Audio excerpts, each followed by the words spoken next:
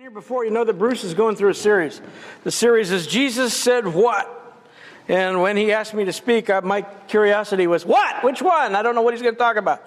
You know, and the original idea came from a book. It was by John Piper, and it's what Jesus demands from the world. Some of Jesus' statements hit us strangely. I mean, they're just kind of odd. They hit you strangely. Other ones jolt us, and others sound scary, and that's kind of where we're going today. Still others are just flat out hard to understand, and yet when you think about it, I think they actually hit the people in Jesus' time very differently than they hit us. They understood what Jesus was saying. They understood the analogies. We often don't have to explain them. We try to explain them. He didn't have to. Most people understood what they meant, and they sent many people away excited because they were excited by what Jesus was saying. I think most of them were just scared and probably not wagging their heads and wondering where they could go because they just couldn't believe it. Today, what I want to do is focus. It's Matthew chapter 10. And if you've got a Bible you want to turn to it, we'll start at about verse 16 and go through verse 31. Focusing on specific things. But what I want to do is just focus on these words of Jesus today. And I'm not going to read the entire passage. We'll hit each verse individually as we go through. Starting at verse 16, it says, "Look, I am sending you out as a sheep among wolves. So be as shrewd as snakes and harmless as doves. But beware, for you will be handed over to the courts and will be flogged with whips in the synagogues. You'll stand trial before governors and kings because you're my followers. When you are arrested, don't worry about how to respond or what to say." Dropping down to verse 21, "A brother will betray his brother to death. A father will betray his own child, and children will rebel against their parents and cause them to be killed. All nations will hate you because you are my followers. But everyone who endures to the end will be saved. And since I, the master of the household," skipping down just a little bit, "have been called the prince of demons, the members of my household will be called even worse names." Skipping down to verse 26, it says, "But don't be afraid of those who threaten you." Verse 28, "Don't be afraid of those who want to kill your body. So don't be afraid. You are more valuable to God than a whole flock of sparrows." About down in verse 30, 31. The message for today is don't be intimidated. Do not fear. Those are the words that we're focusing on today. And think for a moment. Well, if you were hearing these words of Jesus for the very first time, what do you focus upon? Think about what I just read. What do you focus on?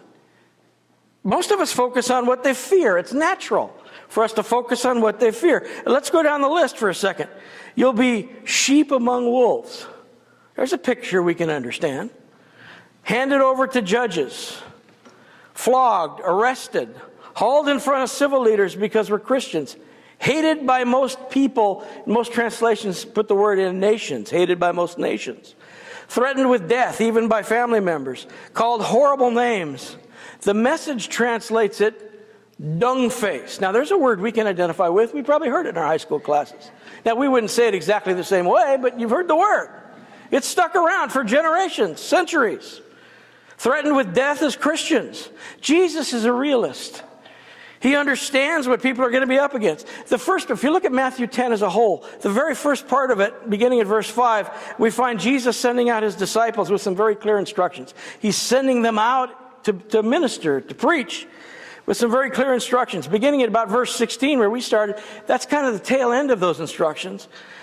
And we can see how much of this really became a reality for the people that Jesus was talking to in the book of Acts, his early followers. What happened to his early followers? They were arrested right off. Book of Acts chapter 4. Arrested. They were imprisoned. They were ordered not to teach about Jesus. One situation in Acts. We don't know what to do with these people. We know they've been with Jesus. What are we going to do? We're going to order them not to teach. I thought that's going to work, but not to teach about Jesus. They were stoned. Stephen was stoned. Paul was stoned, although he didn't die. There was one who had his head cut off, James. Trials in front of kings and civil leaders. Christianity rubs most of the world the wrong way. And Jesus is saying, be prepared for that. Don't be surprised by that. But much of this is aimed beyond the disciples, I believe. Jesus has something very specific in mind that's threatened by fear and advanced by courage. And the purpose of Jesus' words here are to give us the courage to speak the truth clearly and openly, no matter what we face as Christians, as followers of Christ. In verses 24 through 31, and you're lucky I don't have the slides because nobody would be able to read it. In verses 24 through 31, Jesus repeats the command, do not fear. The Message puts it like this. I like that. The Message says in verse 26, don't be intimidated. Don't be bluffed into silence by the threats of bullies. So don't be intimidated by all this bully talk. I mean, it's putting us up as you're up against a bunch of bullies. And that's another way of looking at the wolf-sheep kind of a picture. The New Living says it this way. But don't be afraid of those who threaten you. Don't be afraid of those who want to kill your body. So don't be afraid. So exactly what does Jesus have in mind that is threatened by fear and advanced by courage? If you look at verses 26 and 27, and I'll read them for you, you get a really clear idea. It says, but don't be afraid of those who threaten you. For the time is coming when everything that is covered will be revealed, and all that is secret will be made known to all. What I tell you now in the darkness, shout abroad when daybreak comes. What I whisper in your ear, shout from the housetops for all to hear. See, the fear that Jesus warns us about is the fear of speaking clearly and openly what we know to be true about Jesus Christ. Jesus is instructing his followers to speak clearly and openly what he's taught us, even if it costs us our lives. To be courageous and speak the truth, all of the truth that God has given us. We are to be prepared to speak clearly and openly what he makes clear to you in this verse behind the scenes. Speak in places where people can hear. What the truth that he quietly whispers into your spirit, make clear to people as he makes that available to you, as he gives you the opportunity, which talks about relationship. What kind of a relationship do you have with Jesus? What kind of a relationship do you have with God? Do you have a relationship with God? Do you spend time with the Lord? Read his word on your knees in prayer or in a chair in prayer. It's hard for me after having 4 knee surgeries to get on my knees. It's hard. I can get on one knee. I can't get on the other knee. So most of my prayer time is sitting. But I mean, what is he whispering in your ear? See, I don't care about the position. I care about the position of your heart and your head before the Master. What's he saying to you? He's saying, that's what I want you to share. I like the way John Piper looks at verses 26 through 31. And that's really the crux of what I want to talk about this morning. He describes 5 reasons to have courage in the cause of truth. I've phrased some of them differently because I like it differently said a little bit different. But in verses 26 through 31, 5 reasons to have courage in the cause of truth. Look at verse 26. The first word in verse 26 is so, or therefore, depending on your translation. So or therefore, have no fear of them.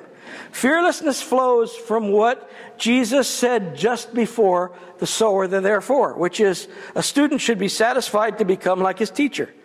A servant should be satisfied to become like his master.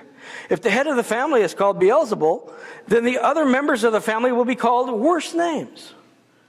Jesus is saying that mistreatment, name-calling, whatever, is not some unexpected, random, meaningless experience.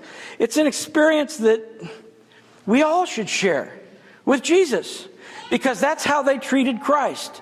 In essence, what he's saying is it's a sign that you indeed belong to me, to Jesus.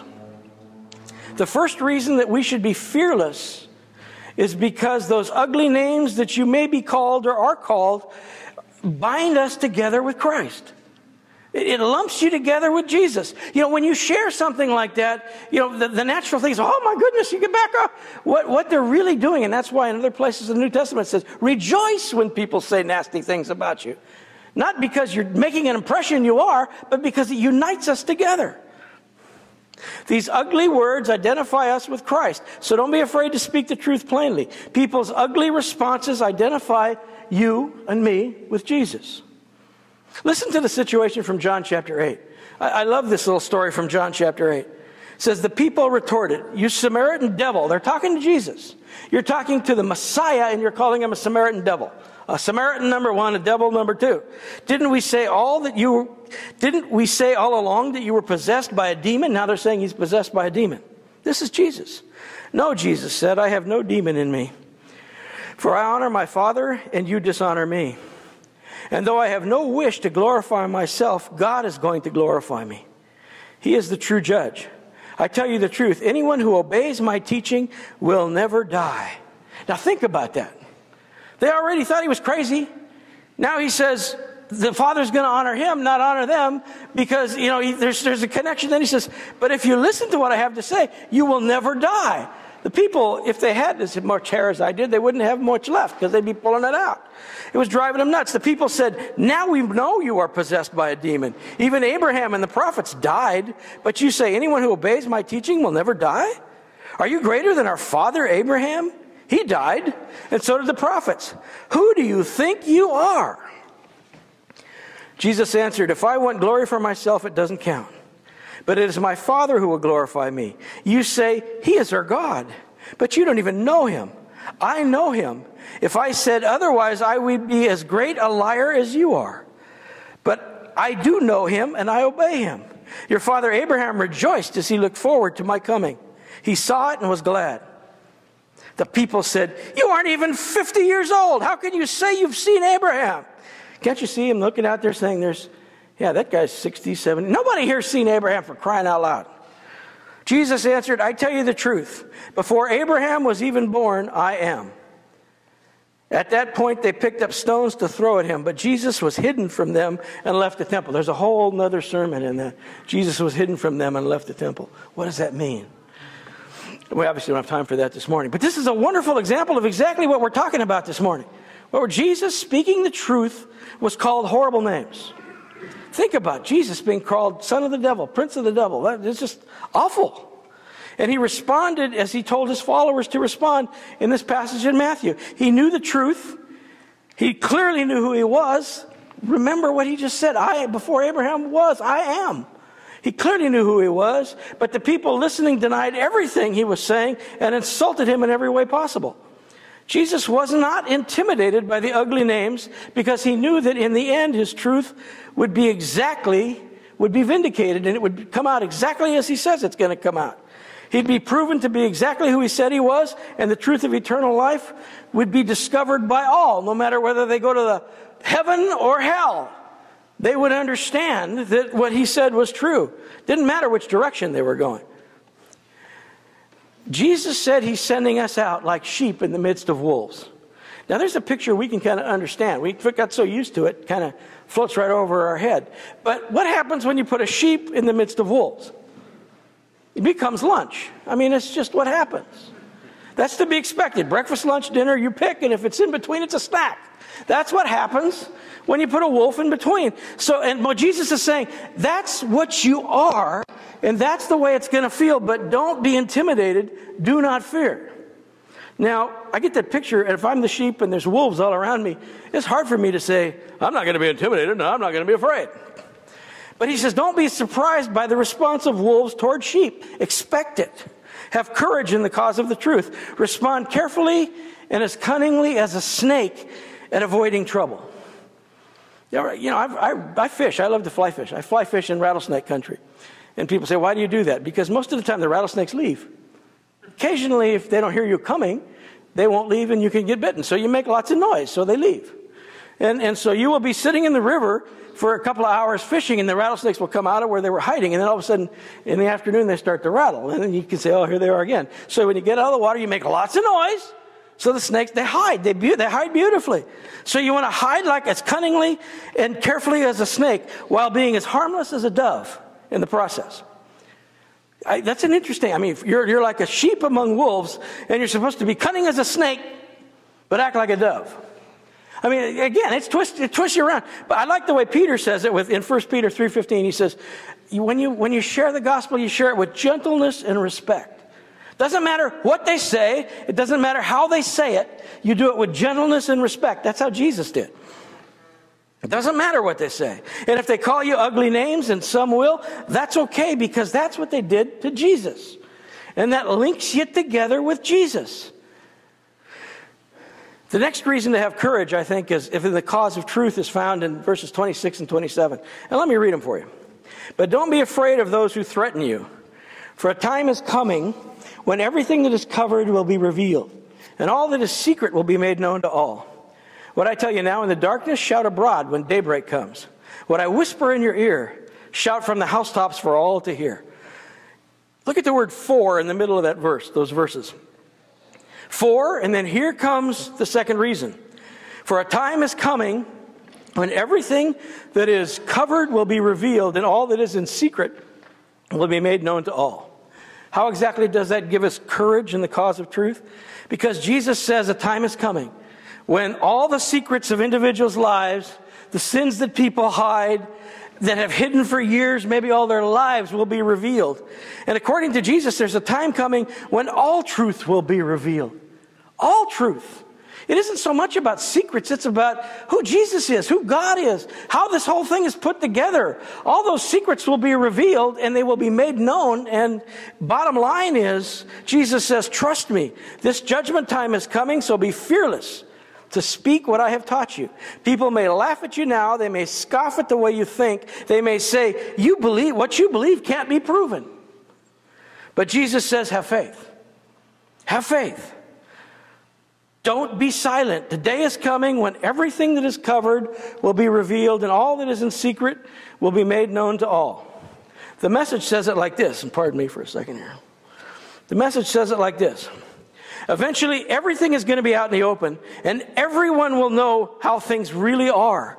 So don't hesitate to go public now. I love that. Why hide it? Go public with it. If they don't receive it, that's okay. You know it's going to be true. Fearlessness flows from knowing that the truth we are speaking will ultimately prove to be true, regardless of what people think. I believe this goes way beyond people's hidden secrets. Think about it. When the Father and Son show up on the scene, what changes? Everything changes. Come on now. Well, God doesn't exist. Well, He's right there. Uh-oh. Well, I don't believe in Jesus. Jesus wasn't really a historic. Oh boy, everything changes. It's all different. The way they think the world is now, and they're going to find out that it's totally different. And here's proof. Everything changes. Everything changes.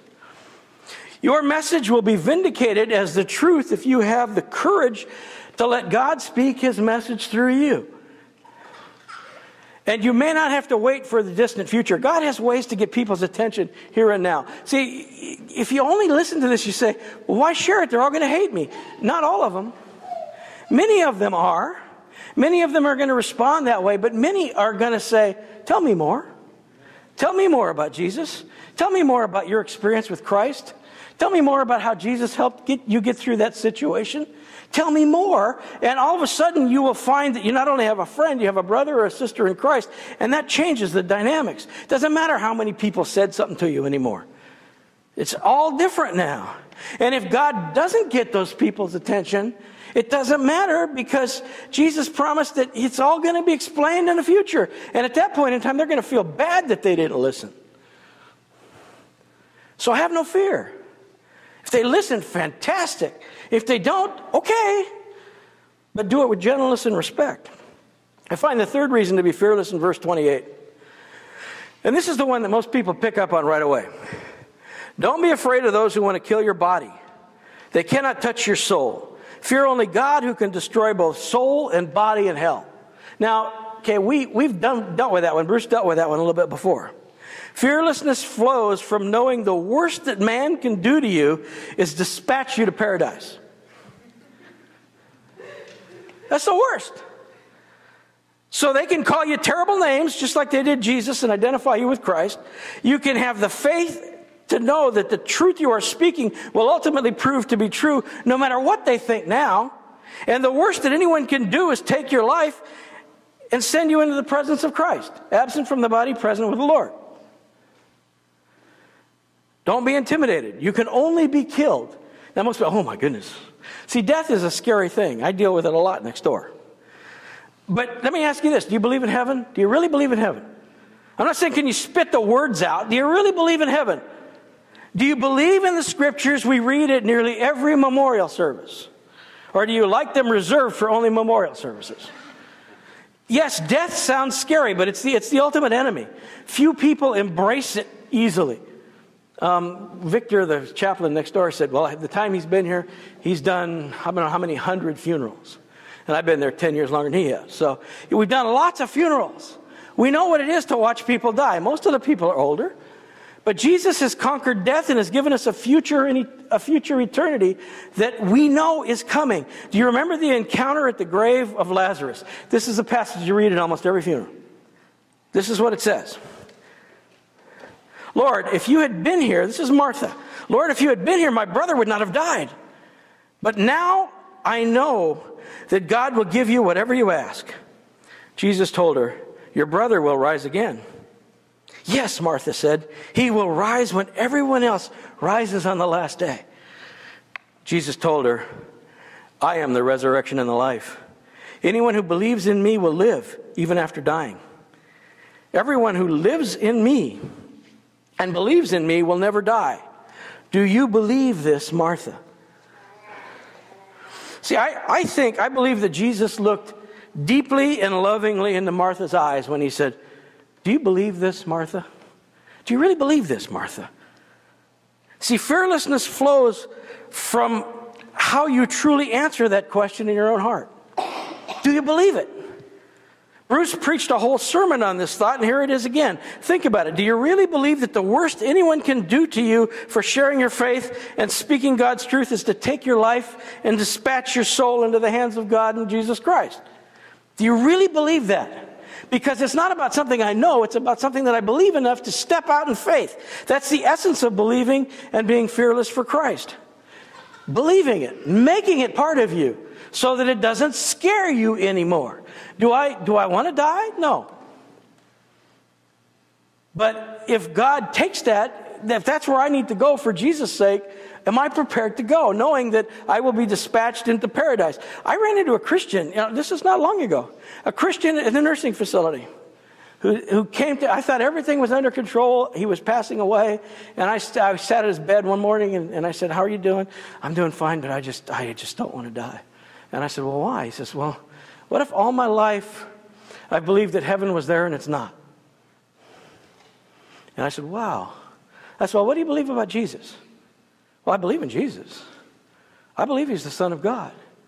I said, so that makes God who to Jesus? That makes God Jesus Father. So Jesus talked, and we got out I read this passage from John. I read several other ones. I read from 1 Peter. I read from several of Paul's passages that we frequently read. I said, so are you sure? He says, I'm sure. I'm just not sure enough to die. So you're not sure. The bottom line is, you need to be sure. You need to believe it. The fourth reason to be fearless is found in verse 30. If you look at verse 30, it says, this is what I missed. And the very hairs of your head are all numbered, so don't be afraid. So don't be afraid. I'm losing my hair. It's going fast. But, I think many of us would miss this. After all, some of us have a much easier count than others, It doesn't take long to count mine. It'll take longer to count some of yours. Especially you young people. You used to have hair like that. Why is it important that God knows how many hair we have on our head? Why is it important? Does it really matter? See, I used to take this verse and laugh when they read it and say, oh, come on, that really doesn't matter. Why? But it does matter. What difference does it make in terms of our being fearless? Because it demonstrates just how close and intimate God is in our lives. See, I never thought of it that way. Just how close and intimate God is in our lives. God gives intimate attention to all that you do. Often we don't believe that. Any suffering that we experience for speaking the truth is not because God doesn't care or is disinterested in our situation. He cares deeply. Jesus says he's close enough to separate one hair from another. I doubt how many people have been that close to another human being. And give each one a number. Don't distract me. I'm not sure I could keep counting that for. He is interested. He cares that much. Fearlessness flows from knowing that God cares intimately for you. He is close. He is interested. He cares deeply. And he knows your heart as intimately as he knows your head. That's the point here. He knows your heart just as much as he knows any part of the rest of you. And he cares deeply for you. So fear not, because God is close to you and cares about you up close and personal. The fifth reason I think we should be fearless is found in verses 29 and 31. And let me read them. I'll put them together for you. What is the price of 2 sparrows? And I got to confess, I'm a little guilty because most of my young life I had a pellet gun. And I was hunting sparrows. And I look at this now and I'm thinking, oh my goodness, there's a lot of prayers I need to ask for forgiveness. What is the price of 2 sparrows? 1 copper coin? But not a single sparrow can fall to the ground without your Father knowing it. So don't be afraid. You are more valuable to God than a whole flock of sparrows and a stupid teenager with a pelican. Fearlessness is rooted in knowing that God will not let anything happen to you apart from His gracious will.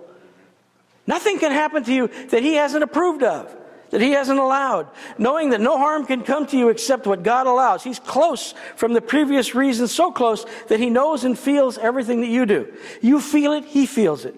You sense it, He senses it. He's right there with you. Jesus' point here is that God governs the world all the way down to the smallest detail. Birds falling to the ground.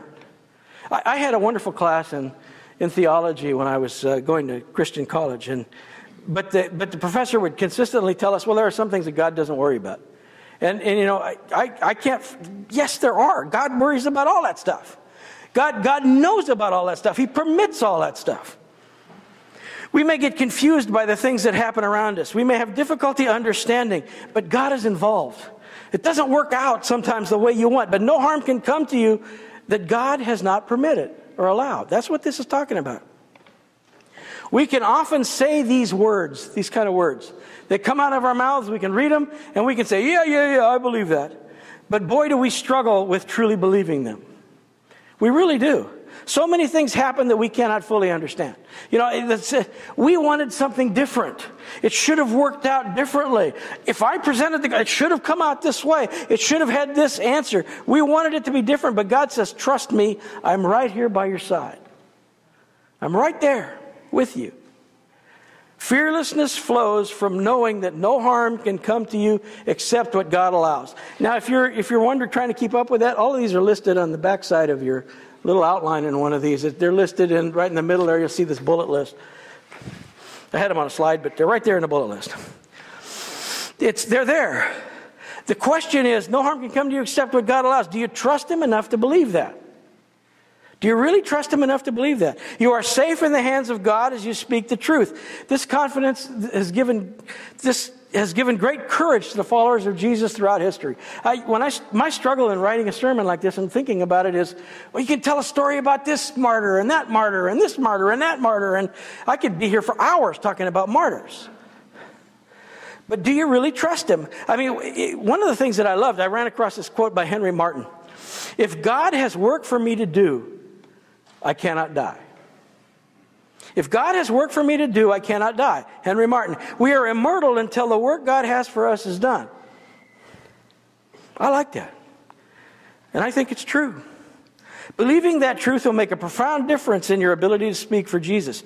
You know, one of the things that I noticed, and I didn't have a slide, but I listed all these things on the back here in the Life app, and it says knowing the truth that we're speaking will ultimately be proved to be true, and knowing the worst, and knowing that God, and knowing that no harm can come to you. Sometimes when I was preaching the first sermon, I said, you know, I should have changed all of that. It shouldn't be knowing, it should be believing. It's not about knowledge. We all have the knowledge. I would bet you if I tapped you on the shoulder and started a verse, many of you could repeat it. We have the knowledge. But do we believe that that's true? Because it takes that kind of belief for us to be able to speak out clearly and plainly what we believe, so we don't cower in fear when somebody intimidates us. It takes belief. It takes belief to say, to be absent from the body is present with the Lord. That's a lifestyle. It's a belief. Let me close by reading a few verses immediately following this passage this morning. And I read them for this purpose.